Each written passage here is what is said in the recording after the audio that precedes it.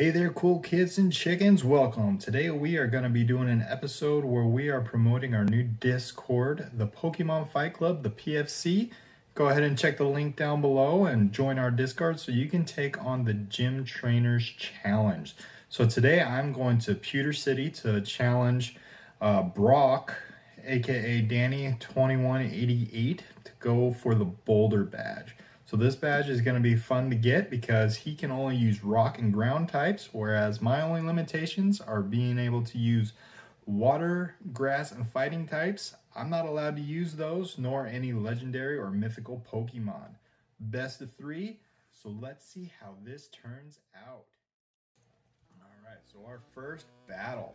Oh man, so this is cool. You're going to be able to see on your left, you're able to see me, Hit-A-Chicken34, battling Danny2188, and see, he brings out Galarian Stunfisk first, where I bring out my Dragonair. Why I decided to bring that is because rock and ground are both weak to water, and I got that Aqua Tail that charges up pretty quickly.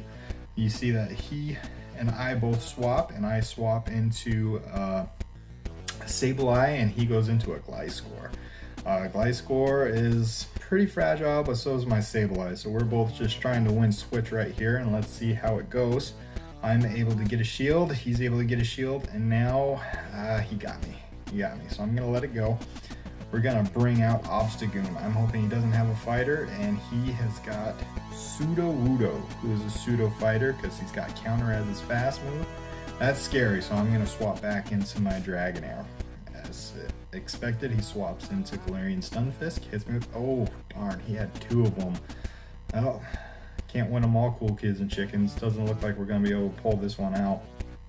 We'll be able to get at least one more here, but I'm out of shields, and hopefully he is not able to get 2 rock slides. Let's see what he has.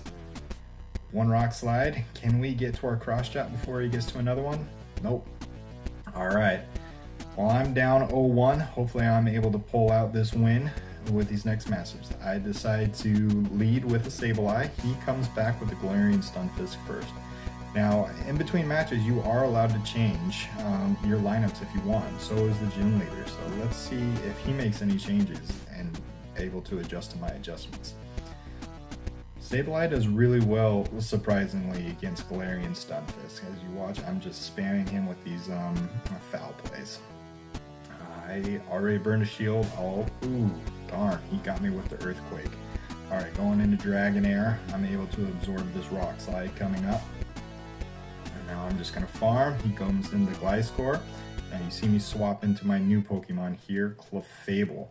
Now, why I like Clefable here in this is because I'm going to be resisting those bug moves that he has as his fast move and the Night Slash. I'm just waiting for that Earthquake right there to use my shield. I'm out of shields.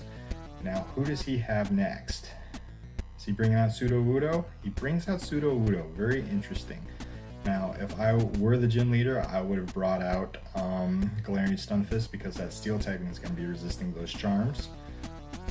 And boom, as soon as he brings them out, take in a couple more charms, so I'm able to have my Meteor Mash in my back pocket for Sudowoodo.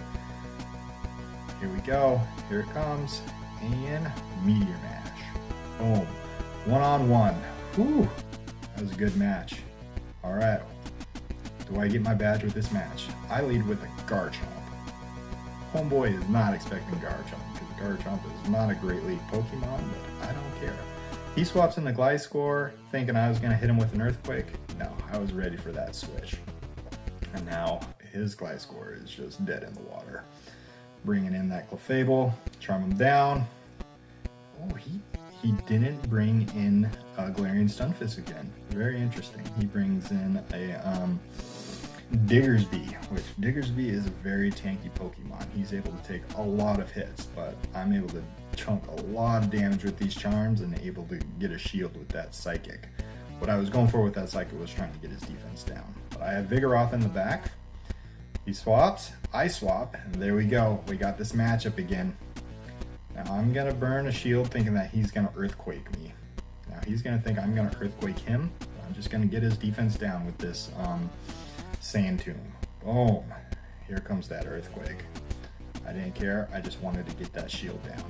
And Here we go. Now let's just farm all the way up because we want to save that shield for the earthquake from Diggersby in case he has it, or if he has a fire punch. That way we're able to get 2 body slams in because we're going to win this CMP tie right here.